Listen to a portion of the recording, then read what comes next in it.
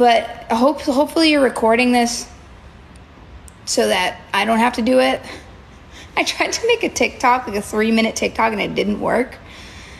I had to like do it like 3 times without cringing, and that was impossible. So I'm just gonna say something right now about the whole fucking the Noah SCHNAPP thing. I think that, to be fair, first let's try to be chill about it. To be fair, this is like a kid.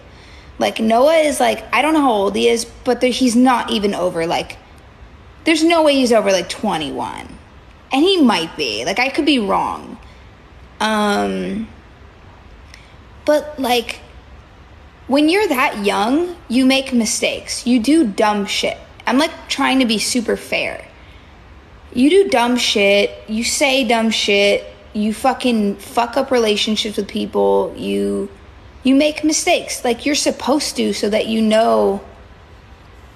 You're supposed to do stuff like that so that you know not to do it in the future. Like, I did my share of fuck ups so that I don't fuck up again. But the fact that this person, that Noah did that, like went and posted a private conversation between me and him, is so unbelievably like socially unaware and whack. And like, you know what I mean? Like, that's like borderline snake shit. Like, that's like Weasel shit.